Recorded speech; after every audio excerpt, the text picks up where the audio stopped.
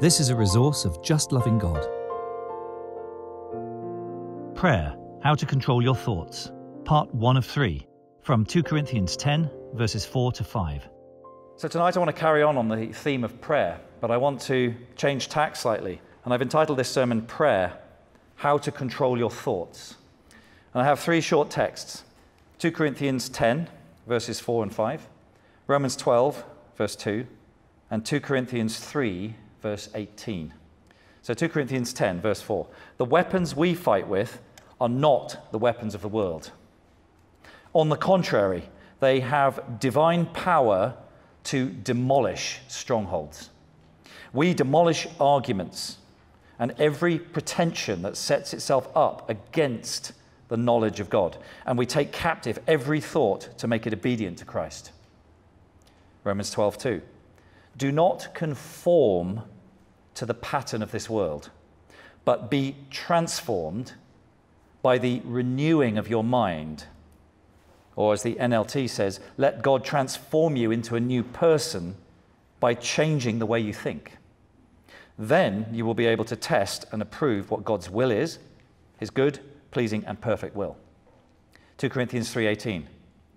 And we all, who with unveiled faces contemplate the Lord's glory, are being transformed into his image with ever-increasing glory, or with intensifying glory, or from one degree of glory to another, which comes from the Lord, who is the Spirit. So I just want to pray, Father, I ask that you would demolish what needs to be demolished tonight. Father, I ask that you would speak by your Holy Spirit. I ask that you would fire shots into hearts and minds this evening. I ask that you would transform minds. I ask that you would give revelation and understanding of things that have been hidden to people, things that people have struggled with for years. Lord, I ask you to break them down. Lord, I ask you to give clarity and understanding of the weapons that you've given us to conduct this mighty warfare through our lives, Lord. And I ask you this in the mighty, precious name of Jesus. Amen. So who wants to think exactly like Jesus thinks? Yeah? Who wants to think exactly? Who would love that? If you could think exactly like Jesus. Wouldn't that be something? Who wants to have power over your thoughts instead of your thoughts having power over you? Who wants to be increasingly free of being hijacked by your stinking thinking? Who would like to know how to pray every time without your thoughts ruining everything? Okay, well, that's pretty much all of you. So today, I'm going to go through these three texts, and I hope express really clearly for you what the Bible is saying to us about this warfare, what the Bible is saying to us about our mind and our thinking, and what the Bible isn't saying to us about our thinking, actually. I want to show you how to have your mind and your thinking made new, and thus how to take every thought as a captive to obey Christ. And this will be by two means. One, you refusing to be conformed or molded by this world, and two, by contemplating the beauty and the nature and the character of Christ in Scripture, in prayer, and in discussion with each other. And how to do this habitually, daily, without ceasing. You see, your mind isn't your problem. It's your old, unrenewed mind that is your problem. Your life flows from your thinking, from your head. It doesn't flow from your, quotes, heart, which generally people mean as your emotions. It doesn't flow from that. That's not where life comes from. Some people try and live by their emotions and they hit the rocks. Problematically, churches either tend to cut off the head, so it's, quotes, all heart, just experiential and emotional, or they cut off the body and they just leave the head, so it's all the head. You know, you can cut a chicken's head off and it'll run amazingly well, actually, without a head. They'll do very well. In the 1940s, there was a chicken called Miracle Mike. He survived 18 months with his head chopped off.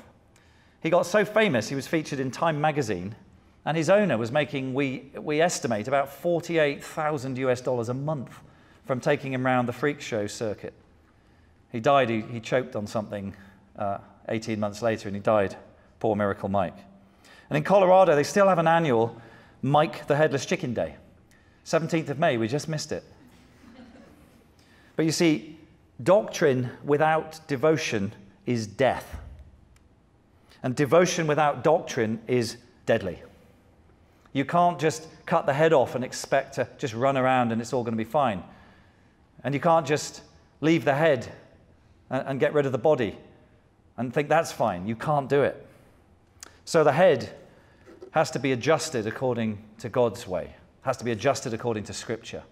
We're rational beings. God is a rational being. He's made us rational beings, and he expects us to use our heads the way he wants us to use them. Who here has sometimes got intrusive, bad thoughts, and you wonder where the heck they came from? Yeah? Okay, everyone. Sometimes they're just appalling thoughts. They're sinful, they're evil. They're even blasphemous sometimes against God. And they just come in and you go, wow. I was trying to pray or sing or something, and something just came across my mind, or something vile. And there's a question that many people ask. I thought I'd quickly deal with this. They say, well, can Satan and demons inject thoughts into a Christian's head? Can they just put thoughts in your head? Can they read your thoughts? Can they hear your thoughts? It's something that a lot of people struggle with or just have vague ideas about. But I can tell you this, there is no scripture that proves that they can in the believer's life directly. There's nothing that specifically tells us from Scripture that the devil or demons can just put a thought in a Christian's head whenever they want. And certainly not that they can read a thought. But the devils are clever. They are arch manipulators. And they can manipulate and tempt and influence us to create thoughts, I believe, indirectly, for sure. They cannot know the future. They don't know everything. They are not omniscient. This is very clear from Scripture. Only God is omniscient. So we know that. And you say, well, yeah, but I've seen mediums and witches, saying things they couldn't possibly have known. Well, yeah, of course. Demons can know a lot by observation. They know what someone had for breakfast. They know they've got a relative called Keith. They know all these things. Of course they do.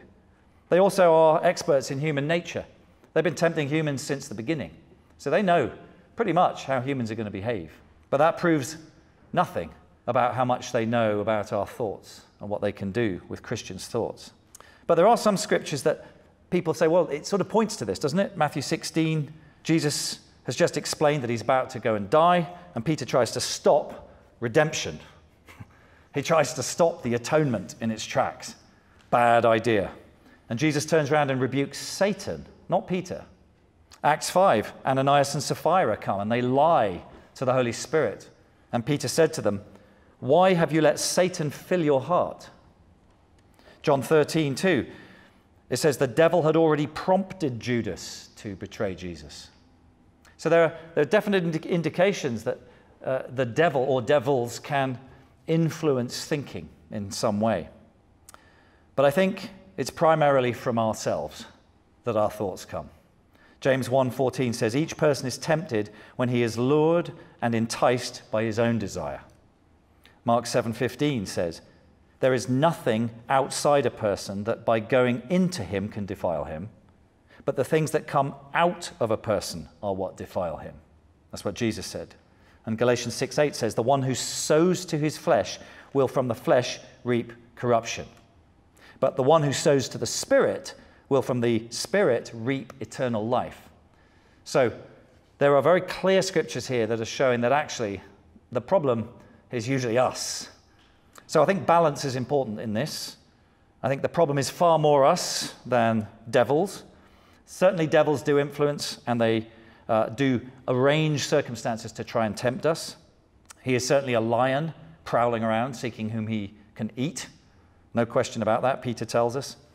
In John 14, Jesus said, the ruler of this world is coming, but he has no claim on me. He has no hold on me. So the ruler of this world was coming to Jesus, but you see that Jesus had left no place for the devil. Notice. So I think our flesh cooperates with the world and the devil. I think that's the main problem. And the world and the devil, of course, try to pollute us using our own bodily desires, our own flesh. And of course, we choose to let Satan and his system, the world, culture, mold us sometimes. We allow it to shape us. We allow it to mold us. And this, I think, produces subconscious appetites and desires. You spend time in a cesspit, you're going to be taking on some bacteria, okay? And those bacteria are going to have dramatic effects on your gastrointestinal tract. I think these moldings of culture create thoughts in us. And I think we give these thoughts time. We give them place sometimes, instead of the instant deployment of God's weaponry. And don't forget as well, just be practical and be easy on yourself as well. You know, the human brain, if I say don't walk on the grass, if I say don't think about my shirt pattern, right, immediately you're obsessed with my shirt pattern and walking on grass. That's how human brains work. If we say, don't think about this, okay, Lord, I'm going to pray now, and I am not going to think anything other than this. And of course, you think everything other than what you wanted to think about. So there is a commonsensical issue here. If we get obsessive about that, we can end up thinking about what we're trying not to obsess about. So, I don't believe demons can read your thoughts. Satan can't read your thoughts. He is in fact defeated. He is in fact terrorized by your submission to God. This terrifies him. He is absolutely terrorized by your repentance. He is horrified by your repentance. It actually frightens him. He's horrified and terrified when you draw near to God. Quite the opposite of what most people seem to think. Oh, the devil this, the devil that. He's so powerful. They're basically the devil's evangelists, some Christians. Well, stop talking about how mighty he is and start talking about how mighty God is. So pray out loud. The devil can't hear your thoughts. Pray out loud. I know someone who prays in a whisper in case the devil's here. Let the little vermin hear you. There is nothing they hate more. There is nothing they flee from more than the prayer of the lowliest saint. So pray out loud, without fear. But of course, yes, the devil and demons can cause trouble. So you do need defenses. Proverbs 22:3 says this: a prudent person foresees danger and takes precautions. The simpleton goes blindly on and suffers the consequences. So yes, be smart, be wise, understand his wiles. James 4:7 says, submit yourselves, therefore, to God. Resist the devil, and he will flee from you. Draw near to God, and he will draw near to you. Cleanse your hands, you sinners, and purify your hearts. And he's talking to the double-minded. So what James is saying here is submit, resist, draw near, cleanse and purify, and don't be double-minded. We'll talk about this a bit later. There are also practical measures that you can do to avoid your body being influenced by sinful desires. Obviously, if you go to certain venues, your body is going to have a hard time resisting and dealing with what it sees.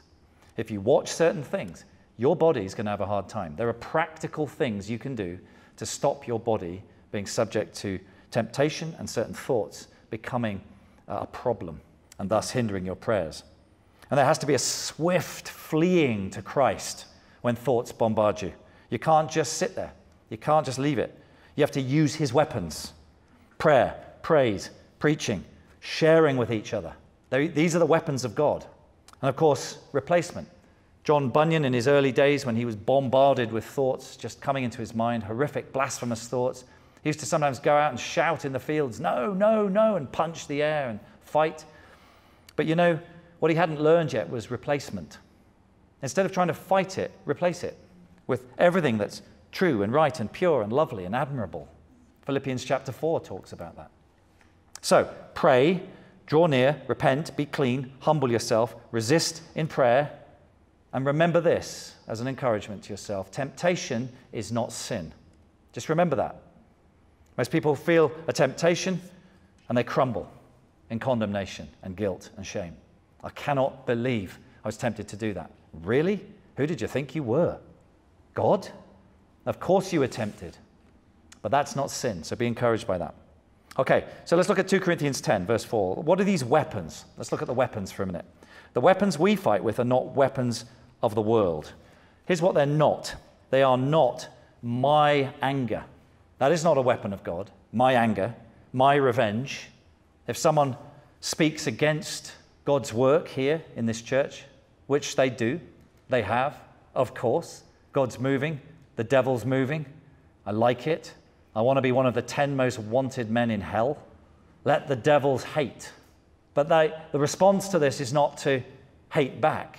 The weapons that we use are not carnal. I'm not going to try and use all my skills and my reasoning to try and knock them down and beat them with arguments and prove them wrong and do all this. That's carnal. That'll do nothing for their soul. I want them in heaven. It's not going to be by strife or by striving. It's not going to be by my amazing problem solving or my scheming. It's not going to be by my talents. It's not going to be by my oratory or my being a good communicator. Lord, help us. It's not by my skills. So what are these weapons? Well, they're weapons that have divine power. You need to think about that phrase. You need to spend a couple of days thinking about that phrase. The weapons God has given us have divine power. That means they have the power of the deity. That's extraordinary. You have no idea the power of the weapons God has given to you that are at your disposal. Preaching of the gospel. Last night was at the bike park, showing off my non-existent skills. We met a guy, preached the gospel to him, shared Christ with him. You know, the power of the gospel is divine and has the power to demolish strongholds. Scripture, thirstily, hungrily, seekingly read, devour, study Scripture. This is one of God's weapons, the word of truth. Prayer, and I'm talking about real, prayer-filled, fervent, persistent, childlike, happy prayer.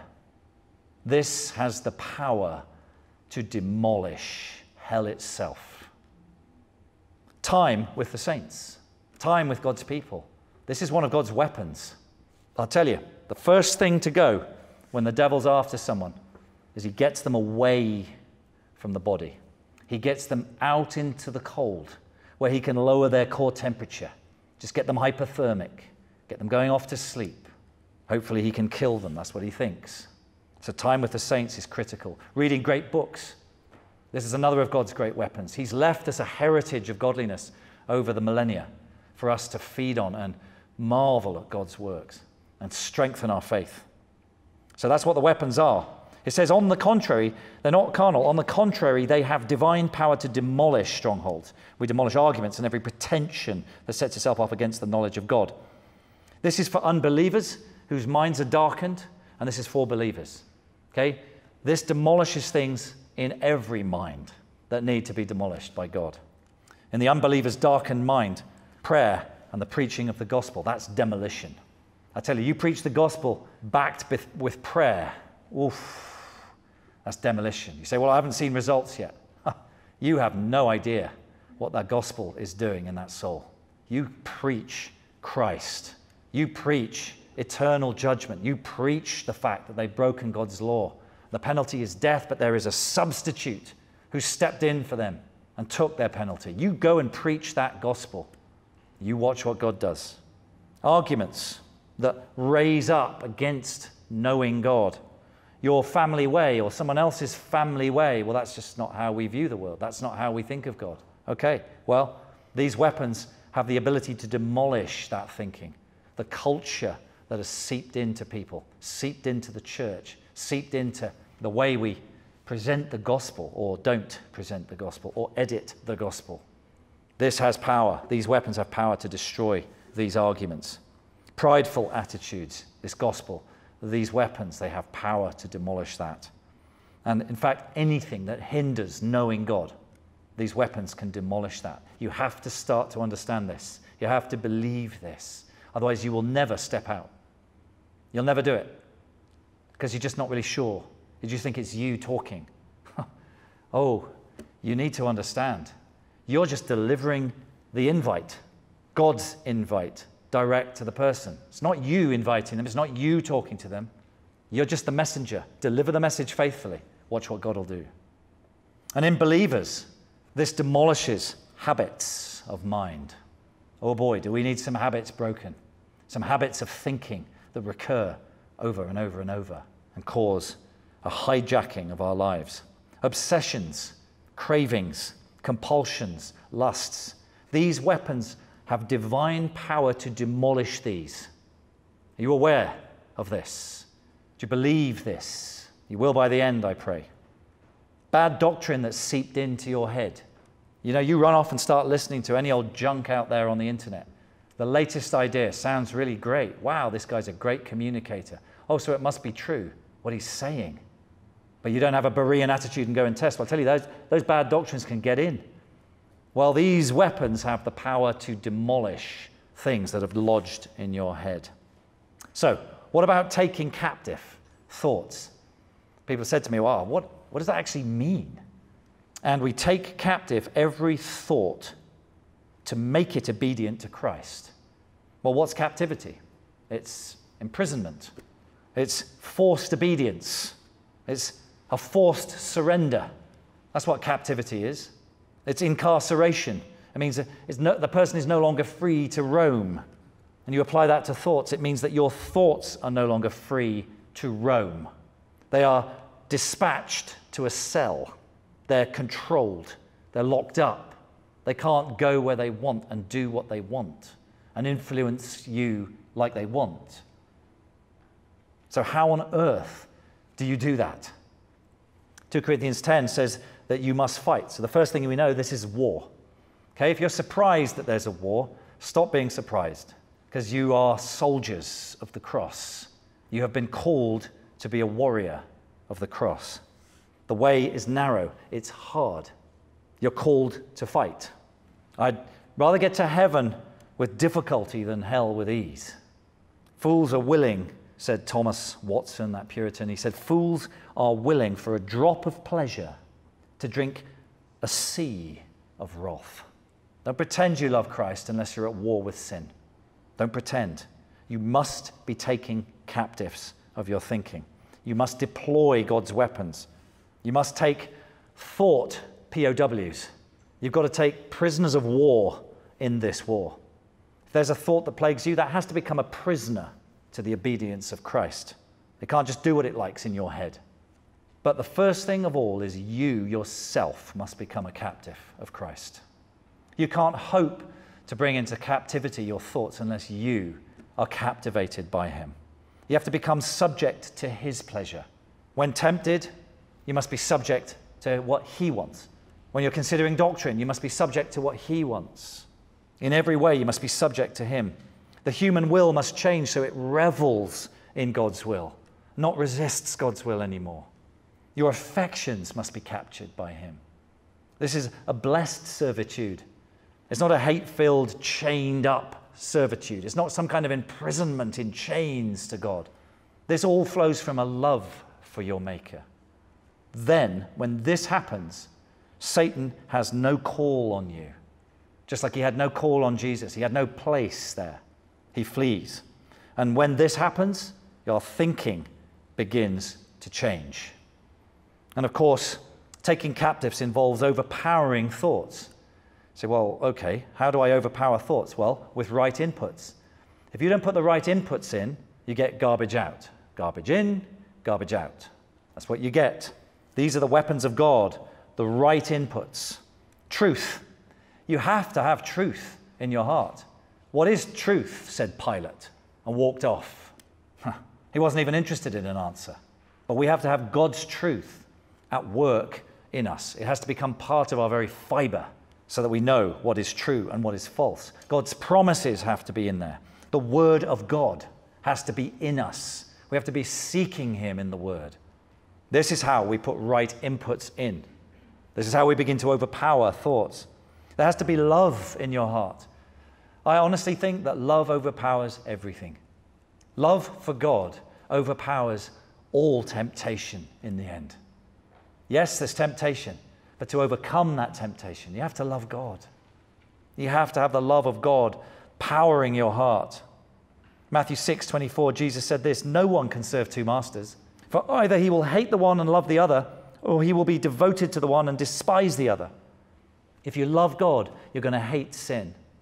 But if you love sin and the thoughts that you've indulged all these years, you're going to hate God. You're going to despise God. You can't serve both. And just being practical, you've got gates into your city, which is you. You've got eye gates. You have ear gates. First book I ever read as a Christian was Bunyan's Holy War. It's about the taking of a city called Mansoul, and it has the 5 gates, the 5 senses. What do you let in your eye gates? Do you have a guard set on your eye gates? Do you have a watch on your eye gates? Do you have guards set on your ear gates? Do you just listen to whatever? Listen to any old music? Listen to any old people talking? Listen to any old preaching? You can't. You have to be strong to guard those gates, because these inputs are what are going to make the difference in this war. And it's ultimately, I think, contemplation of Christ, Christ's character, Christ's nature and who he is through prayer and through reading the scriptures. Without that, you have no hope of inputting the weapons that will demolish the thoughts that destroy your prayer life. I'll tell you, when you put these inputs in, wrong thoughts cannot resist. They can't survive long in this environment, in God's environment. If you put organic matter in acid, it's not going to survive there. If you put fire into carbon dioxide, it can't live there. It can't survive there. These thoughts cannot survive in you when you put this stuff in. So, the weapons we fight with are not the weapons of the world. On the contrary, they have divine power to demolish strongholds. We demolish arguments and every pretension that sets itself up against the knowledge of God, and we take captive every thought to make it obedient to Christ. This is the end of part 1 of 3.